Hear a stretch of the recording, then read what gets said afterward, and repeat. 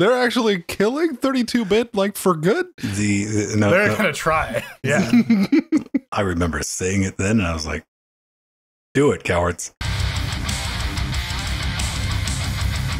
And welcome back to Linux Gamecast Weekly. The show covers the latest Linux gaming news, reviews, how-tos, and most importantly, whatever the hell else we come up with. Vince Stone here at LGC Actual. I will be trying to drive the SS Nightmare Fuel, switching the bits, doing all this in our lovely little studio in beautiful downtown Athens, Georgia, where it's not 9 billion degrees, and the man up north, keeping Toronto safe from whatever's above Toronto. the Northwest Territories? Yes, one of those. Jordan Savong and the men, the car legend, the Richard Hammond of Cambridge. The Stig's true identity. Also no. But no. One Pedro Mateus. Hello. And together with you, Shat Realm Dynamic, Helpless Form, Cocaine Voltron. Hey, look. What's new? What's going on? Oh, boy. I saw a thing. We talked about it on Wednesday. I want one of these really bad. Dude, this is a Zima port. Have you seen these? No, it took me a while to figure out that was a heatsink. Dude, all right. Look at this. It's got dual gig NICs on the back, 2 USBs, and it's x86 and quad core up to 8 gigs of RAM. They're $100, man.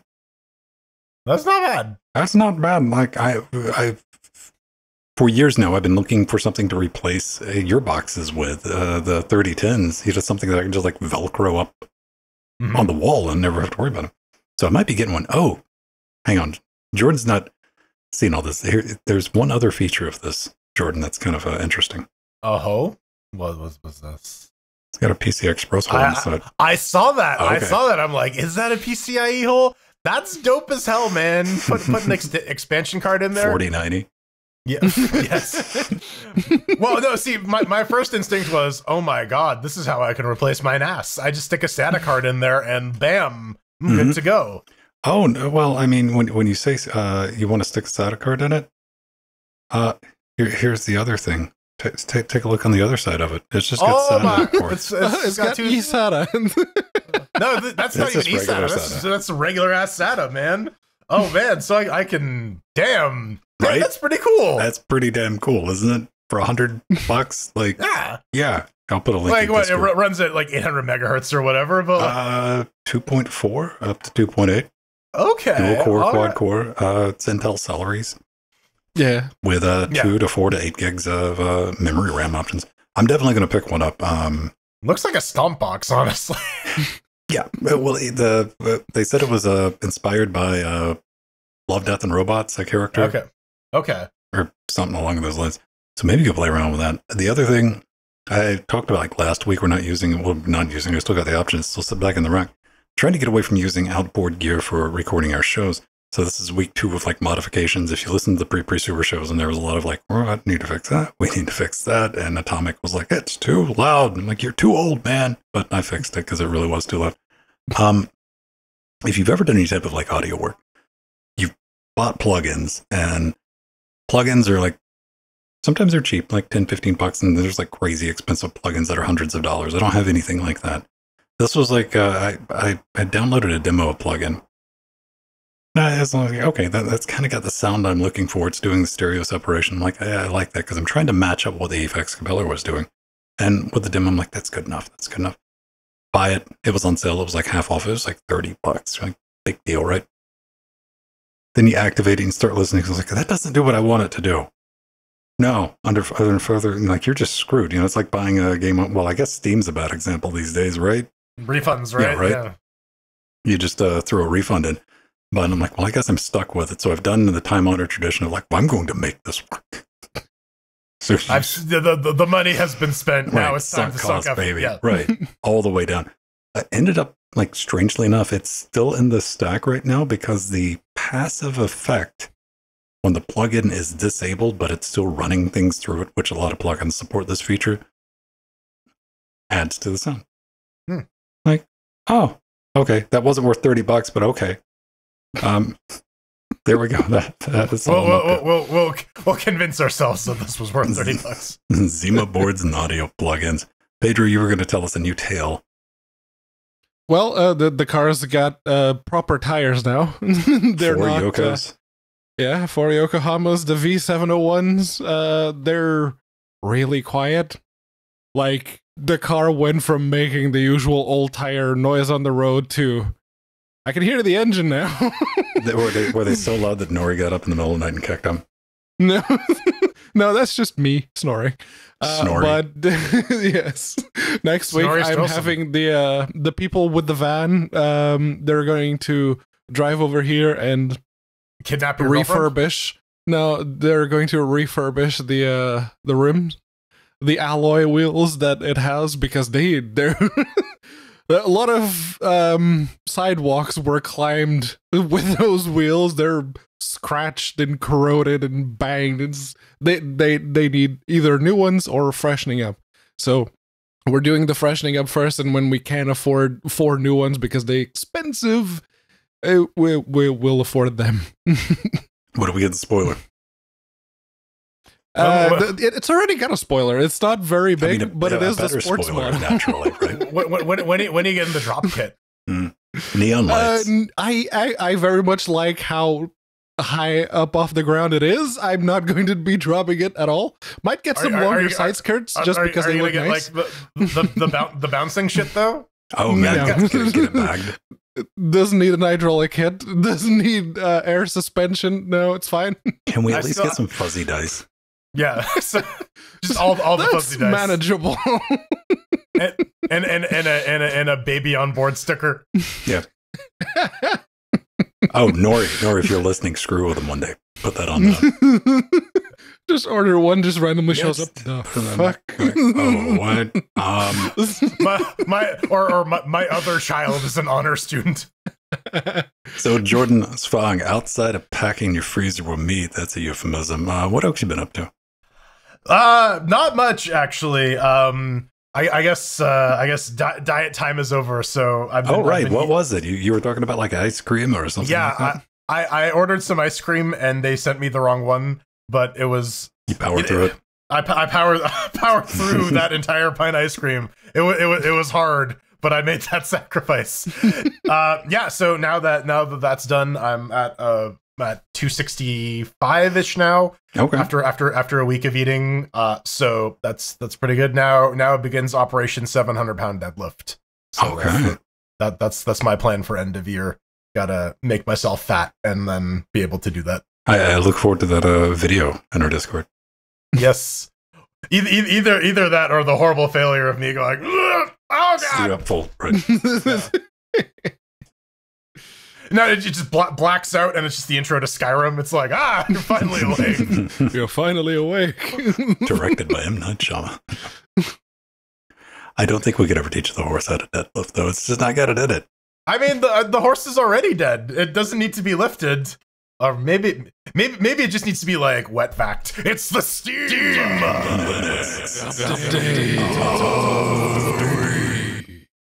Speaking of wet facts. Yeah, do you remember the Steam Link? That thing that Valve undercut all of their business partners with back in the day? Yes. The Steam Link, that $30 teeny tiny little device. Yeah. Well, they also released an Android app which just did that. It's also available as a Flatpak for good old desktop Linux. And they finally decided to, or someone at the company remembered that, wait a second, we have this app and we haven't updated it in forever. So they have. Since 2015. Yeah. Since they released it effectively. So they've released a new version 1.3.3. I see what you do there, because Valve can count to 3. They added support for over 600 Android devices. They have new high-quality 1080p and 4K streaming configurations. That last one, I still don't get it. Added sensor fusion support for the Backbone 1 controller, which I looked up before the show because Jordan mentioned it. It's like, oh, that's a $100 little pad controller that goes on the side of your Android phone. Well, originally it was for iPhone, and like that makes sense because iPhones have like a pretty consistent size, and when there's a new iPhone out, generally like they'll make those dimensions change. They have an Android version of this as well, and Android phones kind of run the gamut. So, yeah, you're paying $130 for like some slap-on pad things, but at least they'll work with the remote streaming. Yeah, and remote play anywhere. They've improved the reliability, so maybe you'll finally be able to play with your Steam library games while you're at work on your phone. I'm gonna try that on Monday. We'll see how that goes.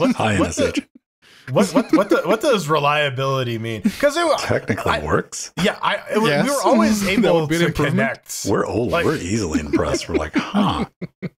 It was always able to connect, but like, yeah, the latency and the quality and the interface was the big thing. My experience has been like, if you don't have a game that has like is end-to-end controller support, you're gonna have a bad time with the remote play anywhere. And like, yeah, good luck if you have more than one display hooked up to your computer that you're streaming from. We were talking about this in the pre super shows, and though you would think that GameScope is kind of a solution to this problem because you can just launch the game in GameScope and then stream that, and it's on its own little isolated virtual display. It's like this is the only display it has. Go. Yeah. As opposed to having to share the entire desktop and then restricting that one little corner of it. Seems like something they could do to improve this. Instead of that, what you do get is not one, but up to 4 untitled windows that are going to pop up on your desktop. And then Steam's just going to lock right the hell up, and you're going to have to force close it. At least that's my experience. I tried this last night, playing around with it. I did manage to get things running just a little bit on my S6, which, you know, I mean, it's okay tablet. And couldn't get my, it wouldn't detect my PS4 controller. Android's like, hey, I see the PS4 controller. Add it, paired, done. This thing's like, nah, not having it.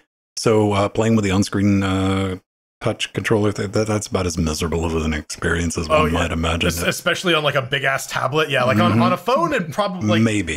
This form factor, like, this is approximately like controller sized. Right.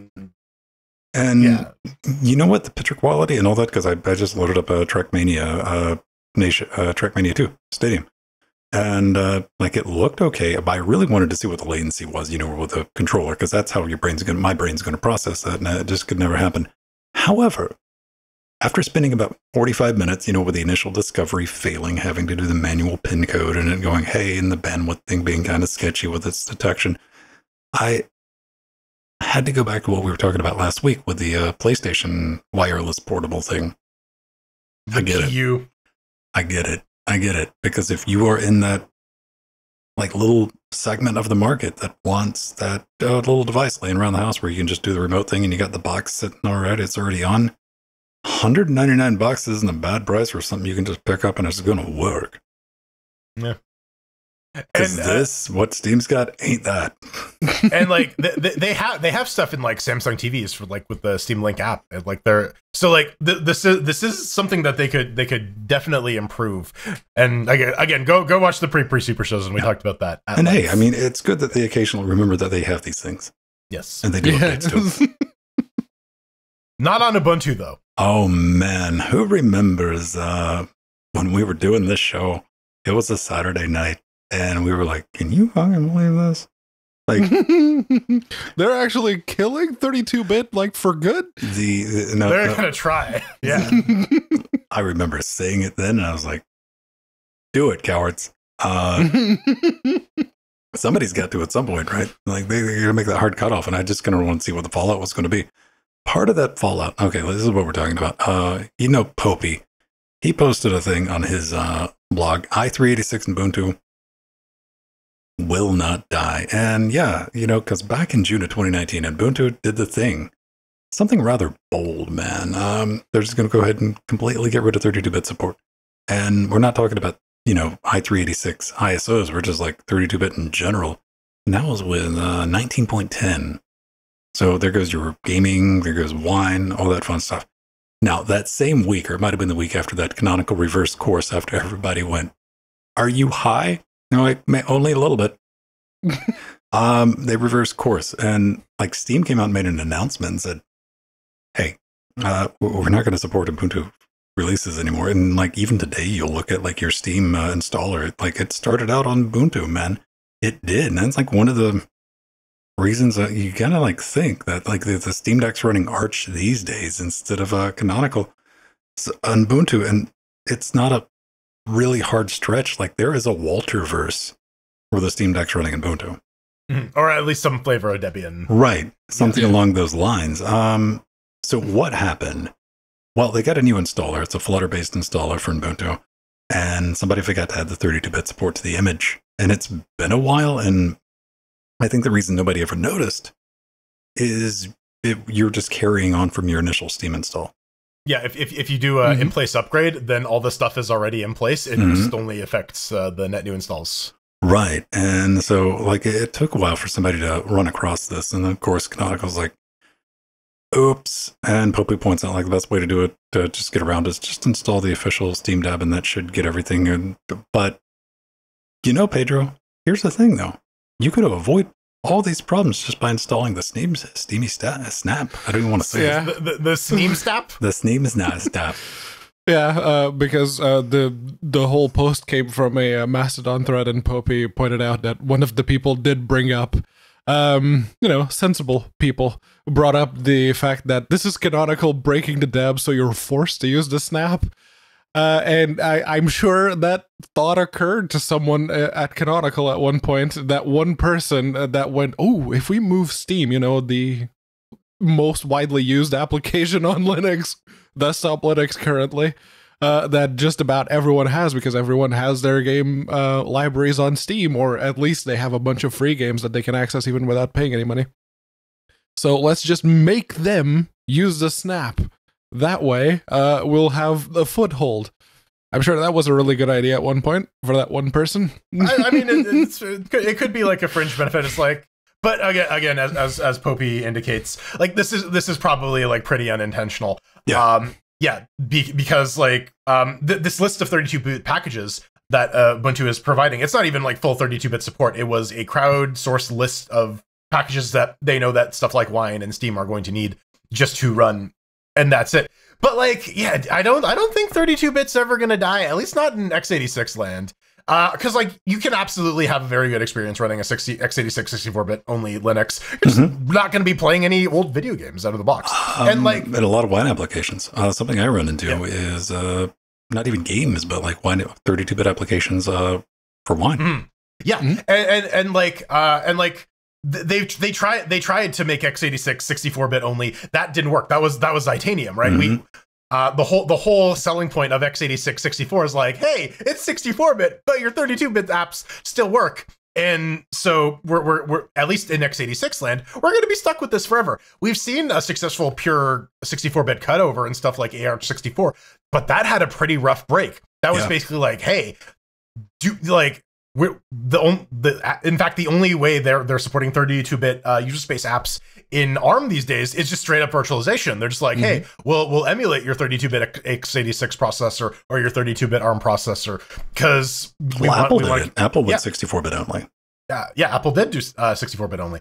Even with that break in ARM specifically, you saw a lot of, because of the Raspberry Pi that was 32-bit ARM originally, when they moved to 64-bit ARM, a lot of people installed the new version of Raspberry Pi OS and went, why don't all my things work? Basically, all of your everything's work. I mean, even like 64-bit versions of like Raspberry Pi OS I think the 64-bit version's still in beta. Yeah. And like even for iOS, they were still using the fat binary, so they were packaging both the 32-bit and 64-bit images alongside with it, just for maximal support. So like, yeah, the whole 32-bit break, at least for x86, I don't think will ever happen. There's just too much legacy software. Wine 64 is the thing, and they're working on it. They're working on the Wine problem. They are, but. That's still a ways out though. Like they've been working on that problem for a while, and so this is going to be where it's going to be like Risk 5 or the ARM, whatever. It's going to be that hard break before people are like, okay, I'm going to finally get it. I always thought it would be like this is where you could kind of get me on board with containerized applications on the desktop, which I'm otherwise just violently against, is for games. Well, and again, the advantage here of using the Steam Snap on Ubuntu is, yeah, you package all of the libraries that Steam needs to run are just contained within the container and can be managed that way. And if you don't want to have 32-bit libraries installed system-wide, you can just scope them to that. Or an app image. I mean, or an app image or a Flatpak or a pressure vessel or whatever, right? Whatever, right? There's definitely going to be ways around it. And I guess that's what it's going to take. Like, long as there's i386, 64, whatever we want to call it, we're going to have to deal with the, again, to what you said, though, if you're not playing games and messing around with one, because I can run a long time on a fresh Debian install before I remember, oh, right, I got to install the i386 for Steam. It's literally just games and wine, pretty much. Like, pretty much. If you're doing, like, development, just web browsing, your web browser is a 64-bit app, like, shit. I remember back in the games and legacy software. If you work in a place that still uses a lot of old machinery that requires old software, you're going to need those 32 and sometimes you need to install the new version of OS2 Warp. I don't want to pay $140 for a license. Me either. Hey, let's talk about a couple of game updates this week, starting with something. DLC. I like Turtles. Yeah, we like Turtles enough that we played through the entire Shredder's Revenge on stream multiple times. But yeah, they have the new DLC out. It comes with 2 new characters. They said before that it was going to be Usagi Yojimbo, which was the first new character, but they said characters and they never specified the second one. Now we know it's Karai, Shredder's daughter from the TMNT extended universe. So that's nice. New characters means you can actually fucking see where your dude is in this game. As you can see if you're watching the video version, there's a lot of flashing colors and a lot of the characters look very similar. So they added a bunch of different like stylistic palettes as well as the survival mode where you can unlock all of these. That's a floating cow head. I am now very hungry for beef. The price is a little steep though. $7.99 for what is effectively 2 characters and like 1 new game mode is a little much. I would have preferred it to be like the $4.99 area. But also like there's licensing shit. I'm all for giving Stan Sakai more money because like that guy did dirty a lot. So yeah. I went into this and I saw the DLC, and I guess Jordan, you put it in the show notes at the bottom because we always do after shows, and I was like, oh yeah, all right, DLC. Let me just go. $7 on Pulse Buy. I'm like, that's not a bad. And we talked about it a couple of weeks ago. Like $7.99 is not bad for like a new DLC. And I installed it and I went looking around. I'm like, all right, how do I get into the new levels and stuff like that? I'm like, what? All right, let's go check out the story page. Oh right, there's no new levels. There's no new story. This is genuinely 2 characters and a new mode, which is just an endless survival mode. Yeah, and comes with a leaderboard if you care about that stuff. If you really need your turtle. Oh man, here's the part of the show where we talk about turtle dicks. 2348. We made it 2348 before the turtle dicks came up. But my hot take on this, because my initial thought was like $7.99 or $7.19 on sale. It's like that's a pretty good price for some DLC. To which you're like, this is what the DLC is. It went from like kind of a hot take. This was not a cheap game for an indie game, man. It was $24.99. I'm like, this seems like a quality of life DLC that should have just been like, hey, keep playing the game, guys. Yeah, I think the $5, like Jordan mentioned, would have been very good. $5, yeah, maybe. Yeah. Also, like maybe big glowing, because that trailer does not do a good job conveying that. Like this is a single mode with just 2 characters. Yeah, no, it's the end. You see the new stage is a survival endless wave mode. I mean, there's new artwork. I mean, all the like they have different backgrounds, but they're not stages. But again, hey, if you're looking, this is aimed at the people who want to get good and have their names on the letterboards. Like that's what this is for. Or maybe you just like the rabbit dude, and I didn't even know about that was Shredder's daughter, but I learned something today.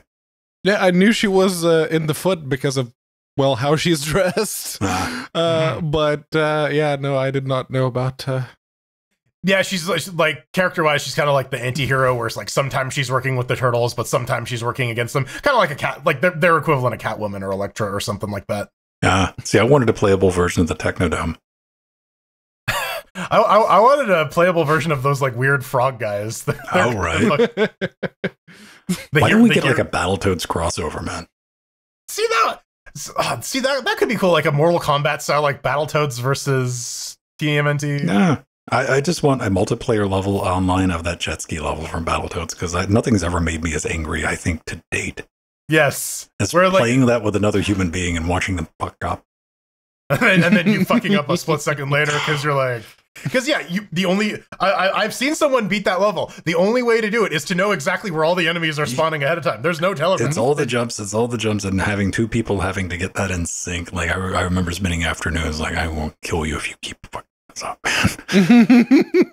man. See, that would be an interesting challenge. Multiplayer with save state, and like you have a budget of like 1,000 save states. Can you get through Battletoads? Oh, dude, you see, that'd be a problem. That we need a multiplayer capable NES emulator, and such a thing does not exist. Never. Unlike Runemasters. No, Runemasters. Well, they didn't exist until earlier in the week. You may be aware of a game called The Last Epoch, which admittedly I only own because Chatrealm Denizen and Patreon extraordinaire Scott Bichot did some work for them at one point. Sole reason I own the game, literally. And this update finally brings the final mastery or specialization for the mage class. Each of the classes have 3 specializations. Once you get to max level, quote unquote, you can specialize on one of them, and then you have new skill trees for each specialization.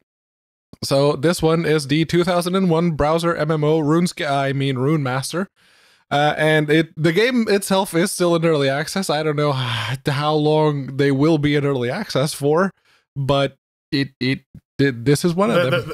They're not going to beat Project Zomboid. That's for sure. That one's got like several years lead.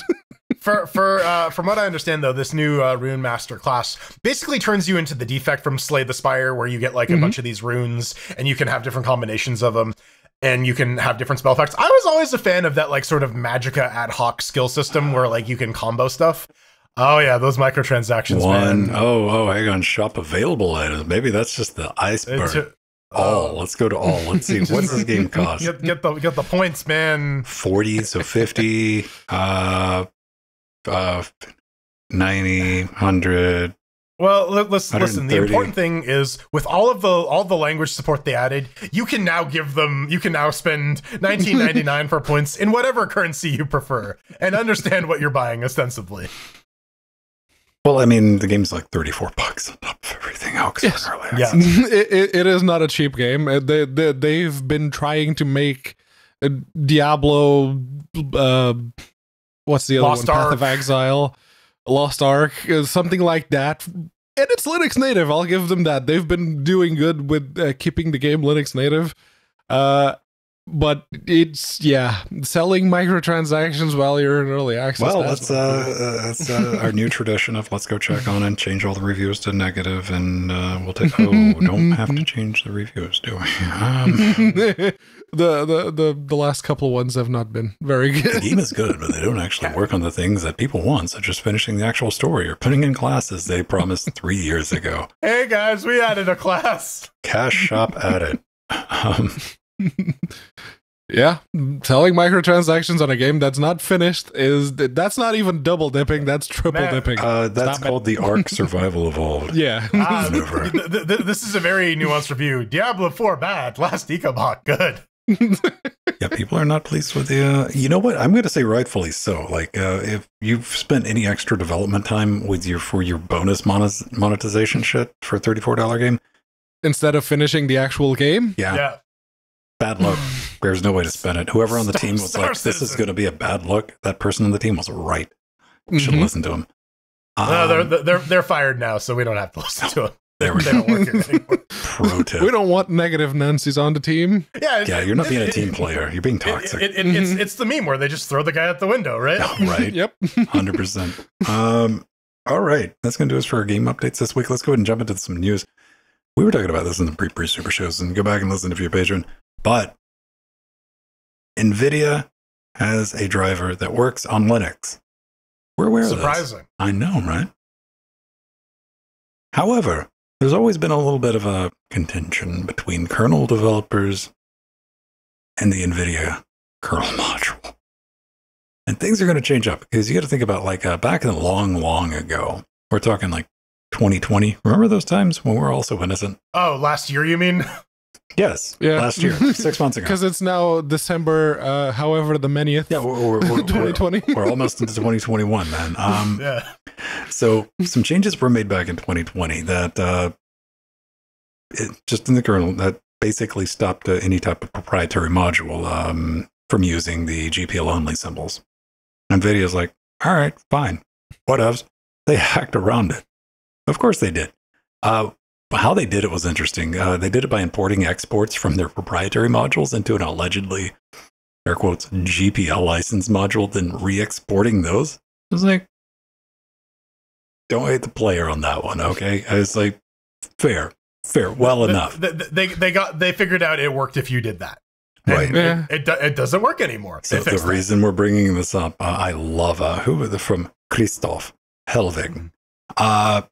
Very, very diplomatically, it's like, it has recently come to my attention that NVIDIA is circumventing the protection added, blah, blah.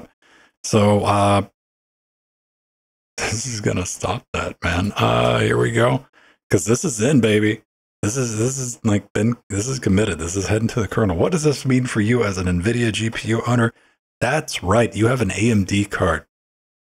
Somebody's going to say that. Like, I don't have to worry about this. Well, for the other 80% of the market, okay.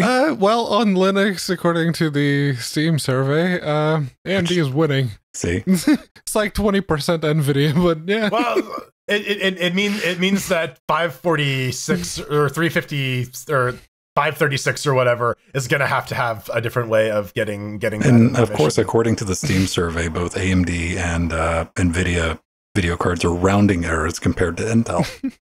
Yes, because everyone uses their laptop. Right. Although no one's using Arc, that doesn't even crack other GPUs. That's, right. Yeah. No. It's dark for that. A little sad. I do like this little justification here, where the author of the patch says it's logical to restrict it being used on export symbol GPL and prevent NVIDIA from costly DMCA circumvention and of access control lawsuits. So we're doing you guys a favor. It's like a backhanded slap as he walks past. It's just like we're just helping you out, guys. It's fine. Looking out for old Team Green. Yeah, it's a little oopsie. Isn't that right, Linus? He's happy about it. Which Pedro brought up the point in the pre super season, which you guys really got to listen to. But it's like, well, how does this happen? Because developers are fucking lazy, right? They found a way to circumvent a restriction that they would have otherwise had to work around. Mm-hmm. The actual cost of this is probably going to be like a percentage point or two of performance in like a game. Probably in last epoch. You don't need to bypass the kernel taint. I mean, okay, sure.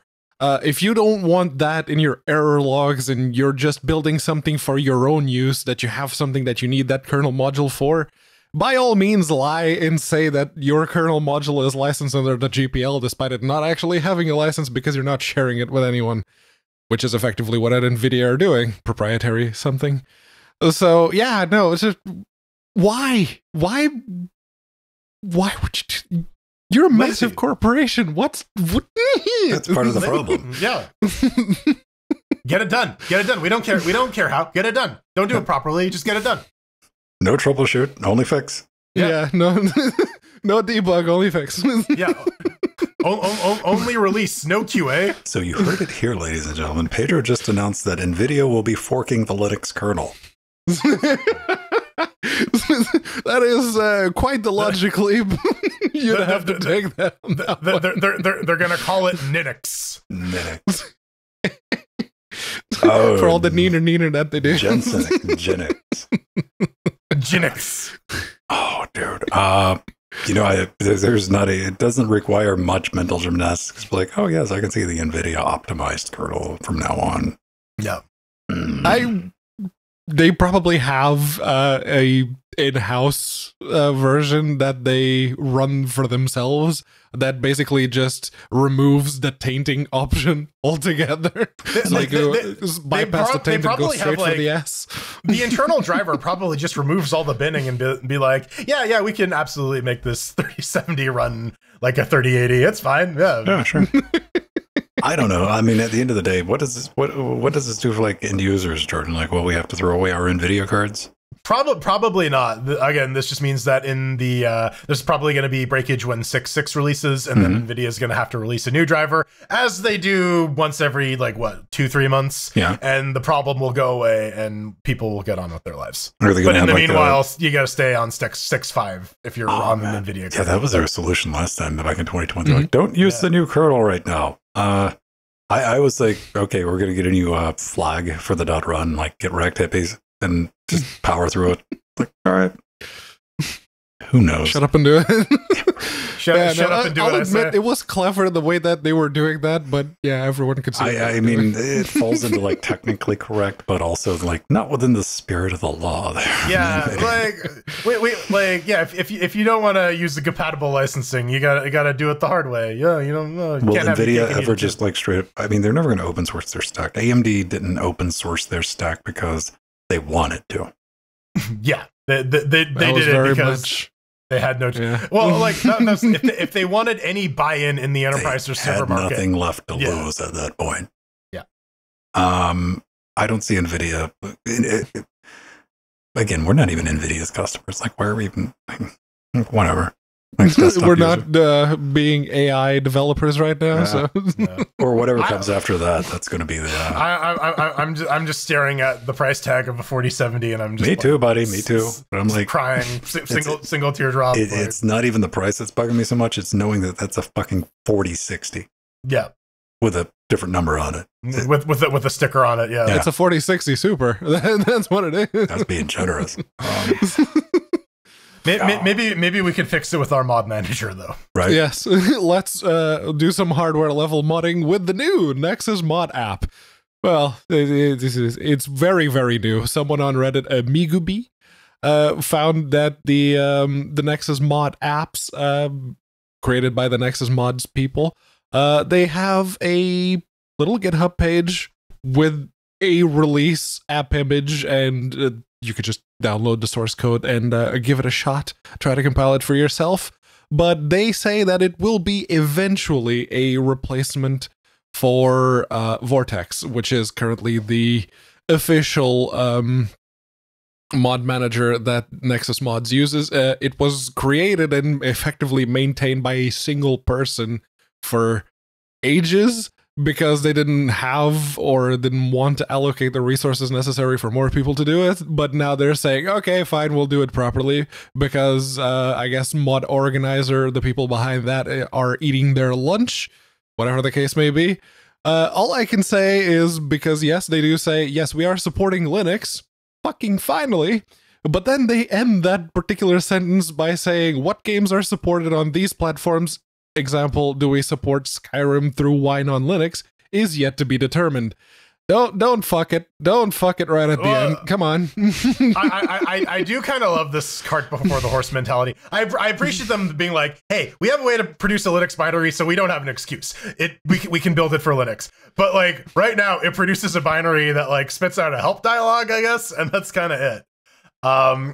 But this one is kind of neat, because Vortex does metadata-based file management. This one does actual file-based checksum management, which is pretty handy when you're fucking around with DLLs, because when an update comes, you can be like, hey, the checksum on this file has been altered. Do you want to restore the proper one? Yes. Okay, then my game works. So that's gonna be very, very nice. The Reddit thread, which we also have linked in the show notes, the guy who posted it has a very interesting point. Why don't they just name this like Vortex 2? Why call it the Nexus Mod app? Why not just use? I guess they want they want just like, okay, it's Nexus Mods, so it's the Nexus Mods app specifically. We made NMA. Yeah. But yeah, no, I major kudos, seriously, to the Steam Tinker launch people who actually made installing Vortex and managing game mods across different Proton prefixes and physical storage drives so very easy to use on Linux. You literally just install Vortex using STL, and away you go. To that point, Nexus Mods app people, if you're listening to this, go talk to them. Go track down the STL people and like fucking get in touch. They have this shit figured out. They've already done the hard work of figuring out how to get your thing that didn't even support Linux at all and getting that to work properly on Linux across multiple physical drives.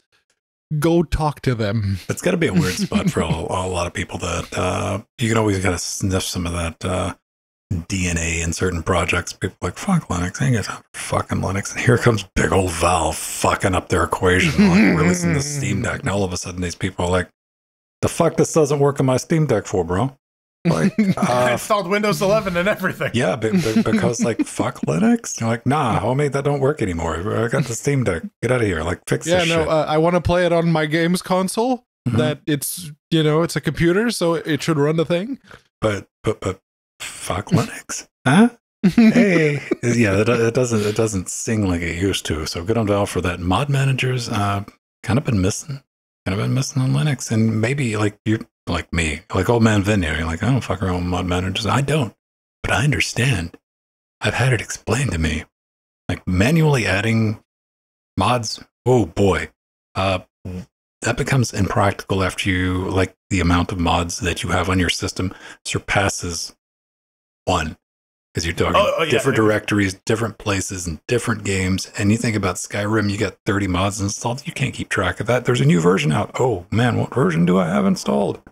And those mods are basically required to play Skyrim at this point too. So like, I mean, if you're a heretic and don't enjoy like the real Skyrim, the pure Skyrim experience, the one that Todd Howard keeps releasing over and over and over and over again. Well, I mean, the thing is like if you bought that, I got the anniversary. It comes pre-modded now. It's got like 100 mods installed from the community. It has all the DLCs and everything loaded up.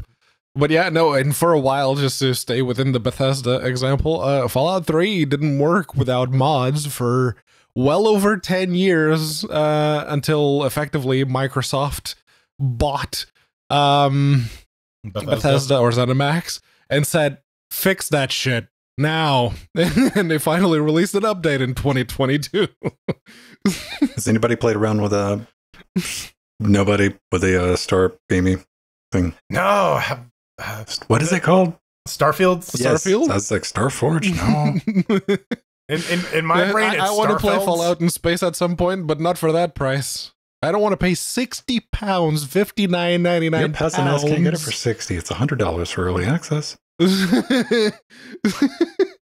the thing. Even just a base version, it's £60. $70. It costs as much as a regular game. What the hell? That's the thing. I remember when games here used to cost £40, $39.99. That was the price of a AAA game. I'm just gonna cry here in Canadian. Right? Fuck both of you. Fuck both of you. That's almost double the price now. Fuck that. Well, I mean, you just sit back and like wait. Like, it's a beautiful thing about a game. You can outwait it. I wasn't even tempted to The Last of Us, which I still haven't bought yet because I'm still waiting on that third patch. Fucking Sony. But on top of that, I'm waiting for a halfway decent sale. They put it on sale. It was like $47. I'm like, get the hell out of here about that. And like humble bundles exist, right? Like, right. You can get it and other stuff for what you would pay for the one thing. Patience. Like, yeah. That recent bundle with all of the Resident Evil games, well, not all of them, but most of them, that was a really good bundle. That was a really good bundle. Yeah. And again, like, if you wait, then by the time you get to the game, it's patched. All the stuff is fixed. It works properly then. That was like all the guides are out. Like, think about it, man. When I played Horizon Ginger Turbo, I had no idea that game. It was one of the first games that we saw, like, of the current generation, that from PlayStation, from Sony, to come to PC. And when I played it, I'm like, because I downloaded it because Joshy or whoever it was with the DXV12, VKD3D. Yeah. all right, the DX12 one.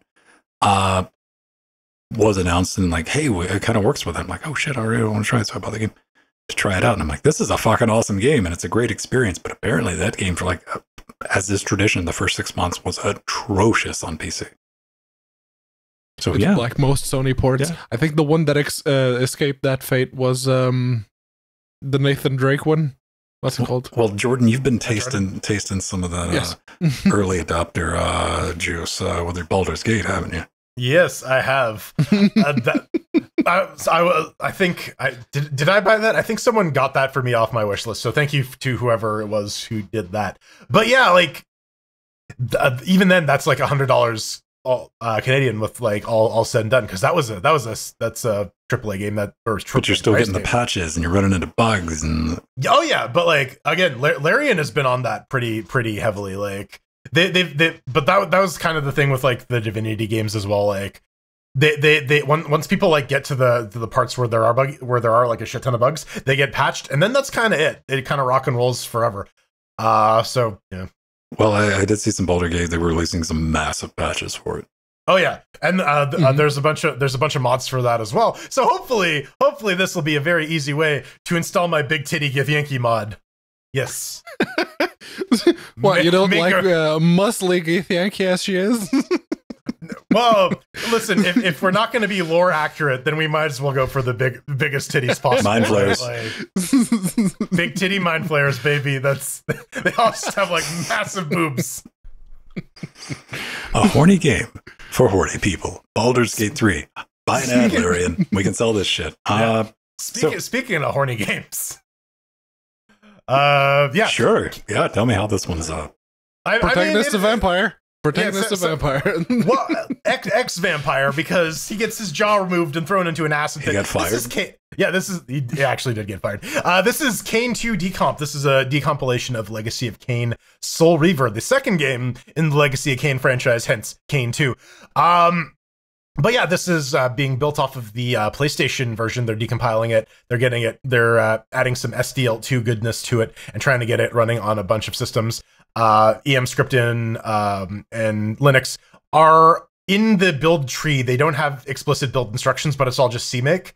I tried building it, and it didn't find my libglue.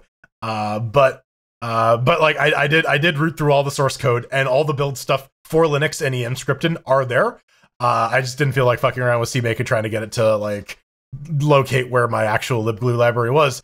But yeah, this is expecting to be done in 3 to 4 years, so they say. That's not bad. Just remember, though, that this used to melt our brain with fidelity.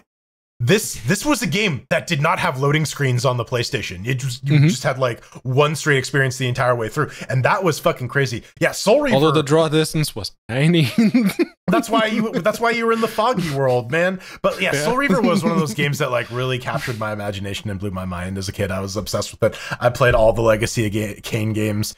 And then these Wikipedia screenshots are bonk, homie. Hang on, that's 100%. There we go. Yeah, I mean, to be fair, that's what the TV resolution actually was back in the day. So, but yeah, the Kain franchise really captured my imagination. IDOS did nothing with it. They were fucking guest characters in a Tomb Raider game in like a fucking bonus level.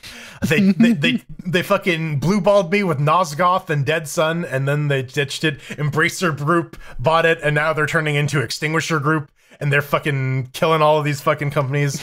I would love to see a modernized Legacy of Kain, but barring that, I would be very happy to see this decomp done. Maybe get a high-res texture pack. Just go back to that world. I fucking love it. Yeah, and if publishers are going to be dicks about their old IP and just refuse to release remasters or even just re-release the game as it is, people will get it working. I am fully in favor of people with the chops, like the ones doing the Kain 2 decompilation to decompile and disassemble literally everything that comes across their hands for the sake of preservation. Please. I mean, if you want your head to hurt, though, man, like you start looking at this right here and like, oh, this was a new project. Let's go check out the, why is there like 58 releases? And you're like, 14 hours ago, 14 hours ago, 14. Oh yeah. Well, Yesterday, they're all actually. tags. They're pre-released. Yes, tags. Pedro, understand how the tag system works. That is still what they're working on and releasing the tags with the builds. Mhm. Heavy development is the point I'm trying to get across. Like they are going good old balls out. Yeah, these are auto builds, but dude, work's being done. I'm impressed. Mm-hmm. Dude, the Soul Reaver franchise has like a huge fan base that I've just been like itching for anything. So yeah. I totally see like everyone just jumping on this. Like, oh my god, we can get it working on modern. You can play it on like a non-PlayStation at like 1080p resolution. That would be pretty fucking cool. Yeah, this is the whole thing, man. And of course, I learned about the Valkyrie emulator, which was a tool to help convert PlayStation games. Mm-hmm. They're effectively giving everything the wipeout treatment now, which I'm 100% behind. Right. And they do make a note that like this is you're going to be able to play this on the web too. Yeah. Oh yeah. Speaking of wipeout, someone posted in Discord that guy. He's just like, "Yo, man, like Sony fucking shitter, get off the pot. make a new wipeout." That, on the bottom of the GitHub repo. It's like, if you're not going to have a proper re-release and you're not going to do anything else with it, then leave me alone. Fuck off. Yeah. Or alternatively, hire me to just pay me to do the thing that I've already been doing for free. Yeah. And you could keep it in-house. And I'm sure Sony's sitting there going, you profit from it. Sony's like, we didn't make that game. Who the fuck are you talking to? Okay. Mm-hmm. Yeah, whatever. Next. But come at me, Sony. I'm like, wait, fuck off. Go away. Sure. I mean, what are Psygnosis doing nowadays? They're certainly not Nintendo. Sony is certainly not Nintendo. Nintendo would have just been like, "Oh, you're going down." Nintendo's like, "Oh, is that a challenge, bitch? Here you go." Right? Like, but I mean, it's not like Nintendo wants to take a break from punching kittens all the time. Oh man, Psygnosis. Okay, defunct. Okay, who owns they're a hippie nowadays? Was it a THQ Nordic thing and it's now a part of Embracer Group too? 2012. Do not math how long ago that was, because it has been a minute. 11 years. Don't look at your hands. Don't look at your hands. Yeah, kind of wild times. So if you want to write in, let us know about your decompilation project. We'd love to talk about it. I'd love to have you on the show. And you can be like, shower me with praise, and we will. How can they do that, Pedro Mateus? Oh, they can do that in a multitude of different ways. They can literally shower us on the street if they happen to come across one of our faces. Although ask first. Ask first, just saying. But the best way to get in touch is to go to latestgamecast.com. You hit the contact button. There's a form at the bottom of the contact page. At the top, cleverly enough, there's a few warnings and a few suggestions on how you should get in touch. And LGC Weekly is the topic you want to say. That's the showering emoji, right? Yeah, skeet, the tilde. D equals. Showering emoji. Hush. It's no, the D is the shower head, right? Like exactly. That's a whole different type of show. See, that's the show title. The D is the shower head. So, Jordan, we got somebody that wrote in. I'm like, they're still alive.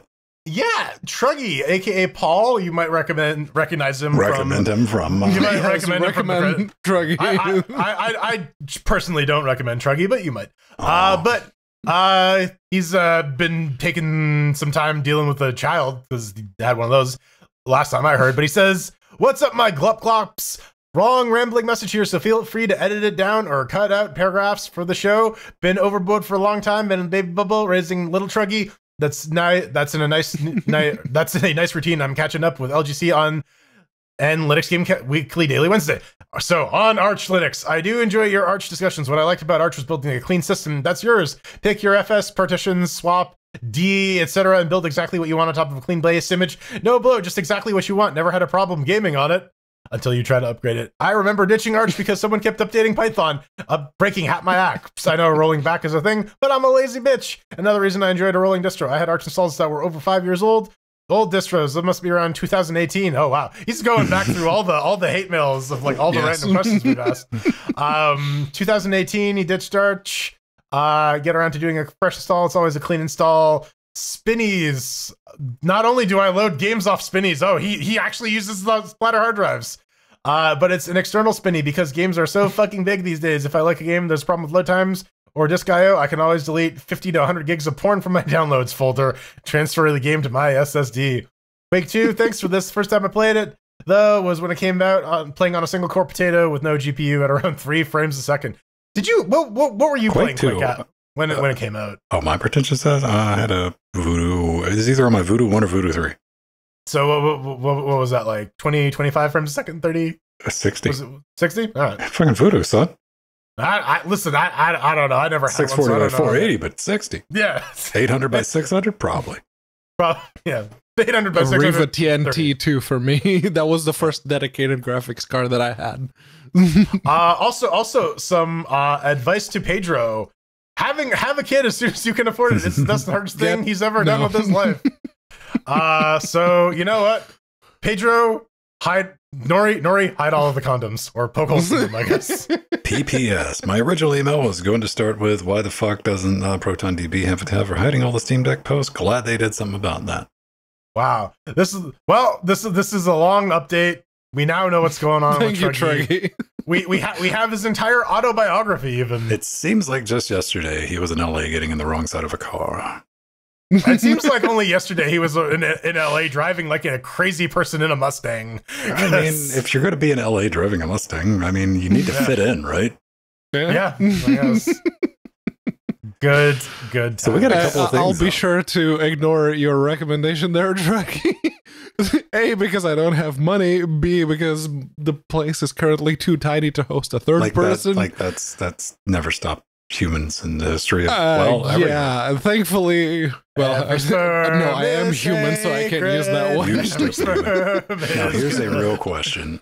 On spinning hard drives, Druggy's like, yo, I had an external spinning hard drive. Which, here's a challenge. Did you ever have an external spinny drive? That wasn't a laptop drive. That doesn't count. We're talking full size, 5 1/4 here.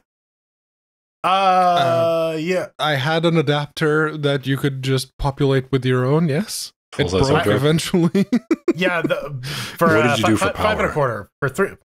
Yeah, 3.5 inch like desktop sized hard drives. The power was a Wallwart.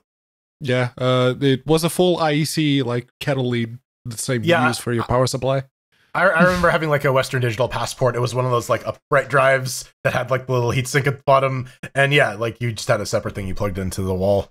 It was a 3.5 inch hard drive. Yeah, I have like an aluminium like chonker thing that I started. Like, it was so convoluted to put the damn thing together. Like, I don't care. And now that I have a storage server, it's just like, oh, it's on the network. I don't have to drag a hard drive around if I want to like watch a movie on the Xbox or something.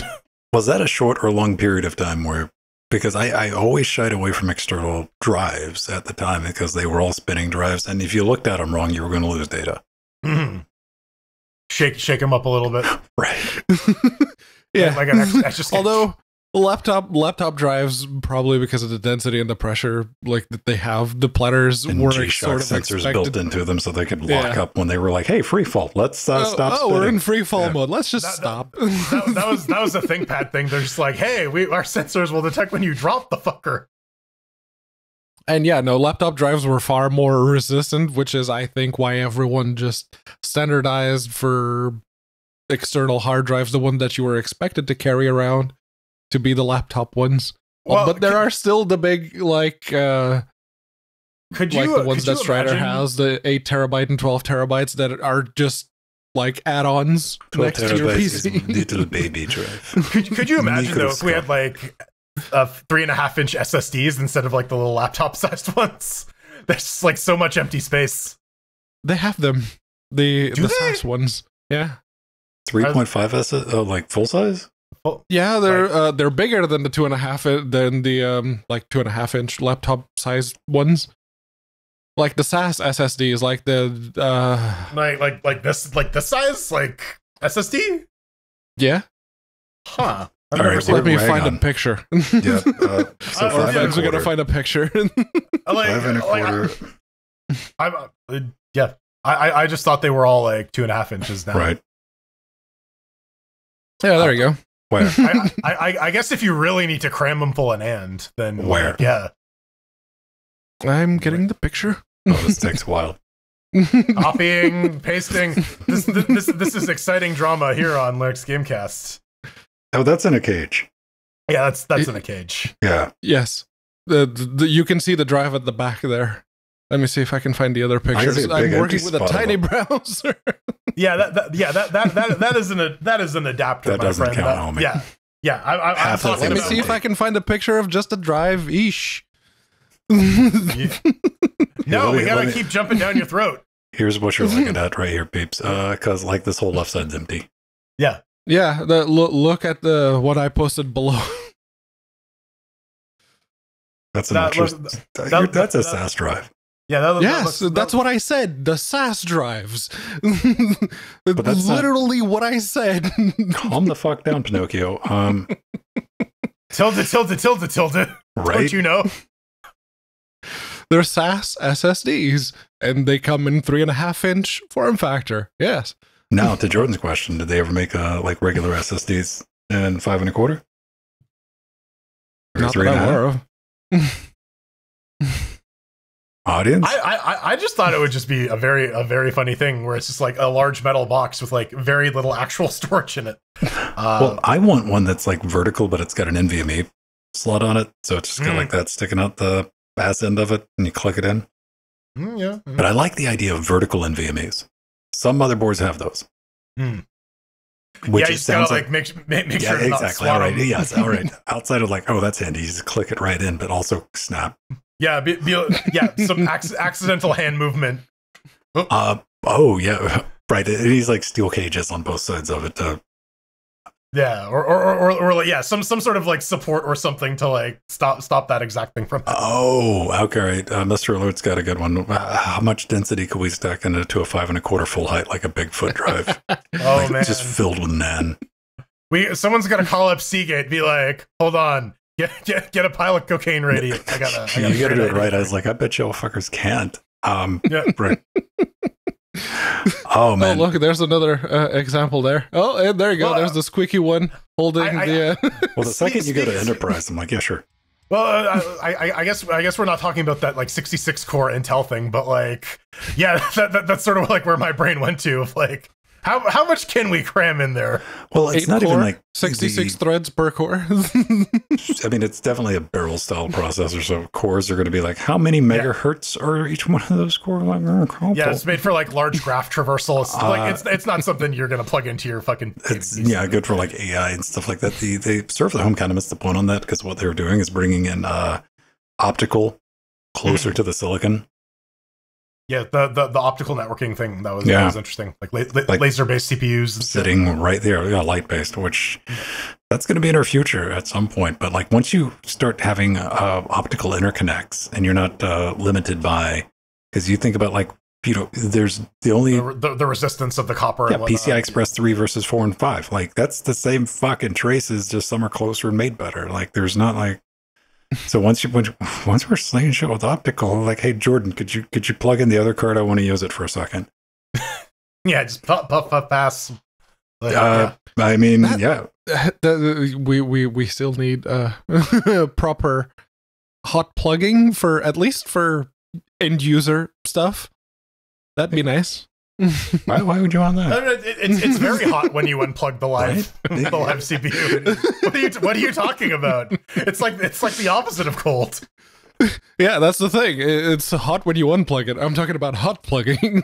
Speaking of heat, when you have a CPU design like that, though, you can put more stuff off chip. Things are good. Possibilities start opening up when you have to think with like, all right. Mm-hmm.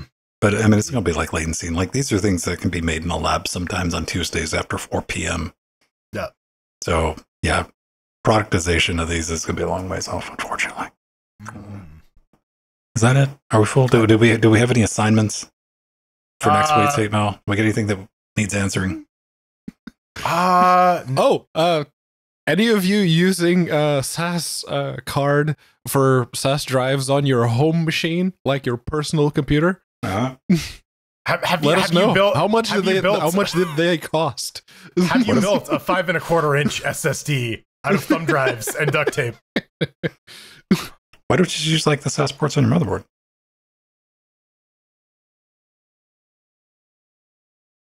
Oh, right, the Threadripper motherboards. they have the probably. Also epic. Yeah, the same platform effectively.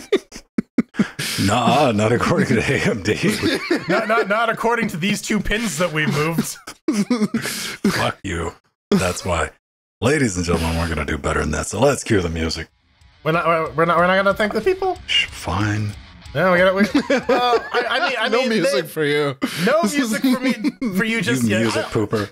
I waited until the end, damn it! You gave me shit last week, and I'm like, fine, I'm gonna wait. Well, we gotta thank all of you guys for making this possible. We gotta thank all the lovely humans supporting us by going to linuxgamecast.com, clicking on the support button, and following all the various links there to our PayPals, to our Patreons, which you can get access to our Discord, to our Twitches, which you can give us those Bezos bucks. Also get into our Discord. We got Bitcoin, we got Amazon wish lists. You can buy stuff up there. Send us some notes if you've.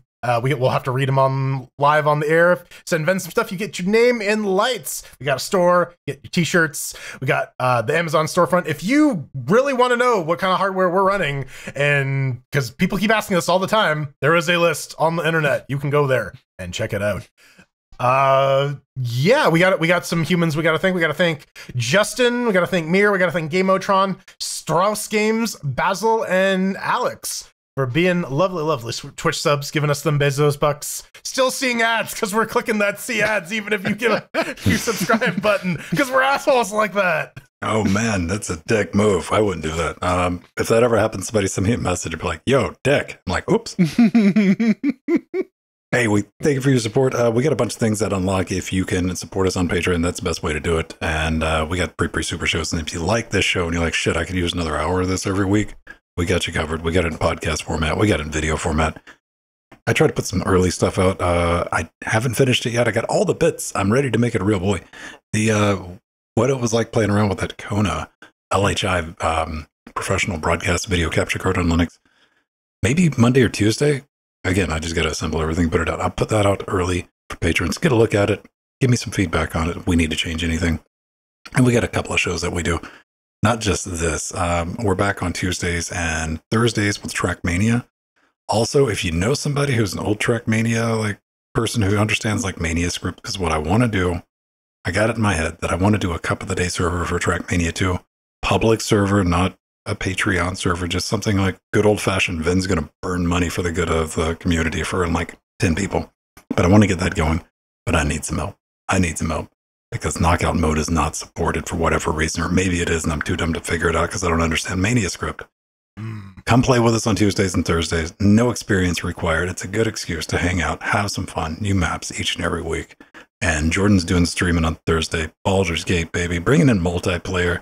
Him and Empty are trying to figure out how to bald them gates. So bald. Many gates. And of course, we do this every Saturday. Come join us live if you get a chance. Now, can I play the music? Sure. Fine. Yeah. I release you. On that bombshell, ladies and gentlemen, cue the music. All right. So, you can find us each and every Saturday night pulling out of the Nightmare Train station of Nightmare Trainies, because that's what Nightmare Trains do, man.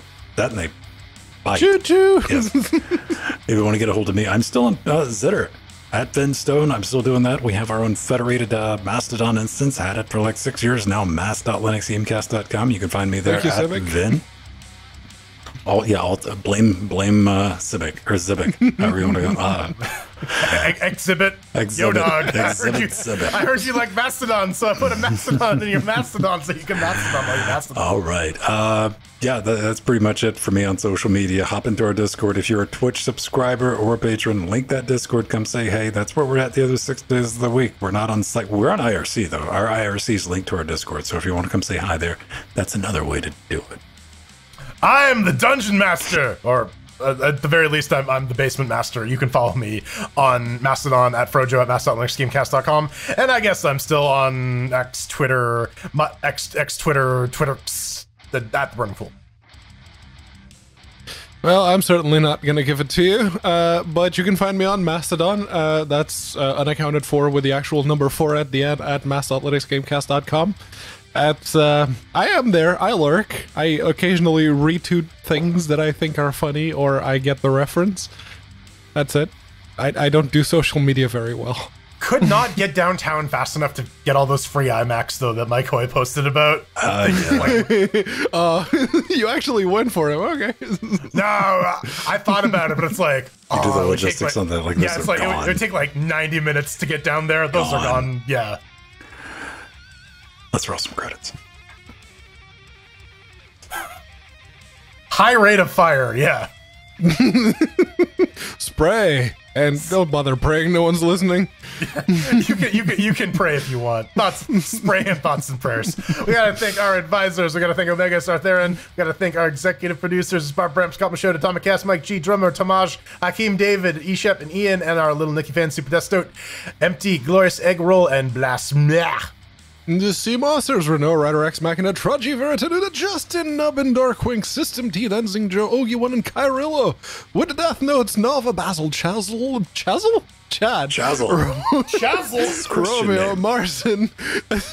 That little cock-up made me lose, Sorry, Chazzle. I'm sorry. I'm sorry, Patreons. That's the name of this episode. It's just Chazzle. Charles Miker, Theoretics Neurologist, Noctilus, John Eshep, Gabertron, you know it. DSN Joe, Aromatic Dev, and Kai Jora. Thank you for being a fine upstanding accountable. Until next week, ladies and gentlemen. Die to fire. Chazzle. Hi, Chazzle. It's like Chasm, like Chad. Chazzle sounds like he should be in the next fucking Barbie movie. 5 dudes.